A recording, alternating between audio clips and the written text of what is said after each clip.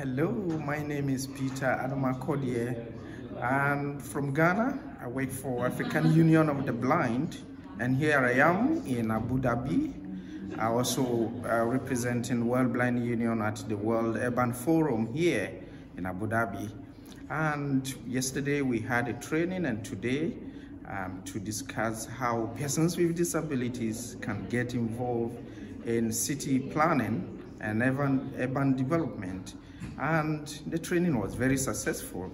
We also learned how WBU has signed agreement with UN Habitat on how to get persons with disabilities involved in city development, and that is a very successful one, and we are happy to be part of this forum. So we hope the coming week will be very successful one, fun, and at the end of the day we'll be able to achieve what persons with disabilities want when we talk about city, inclusive city and accessible urban development.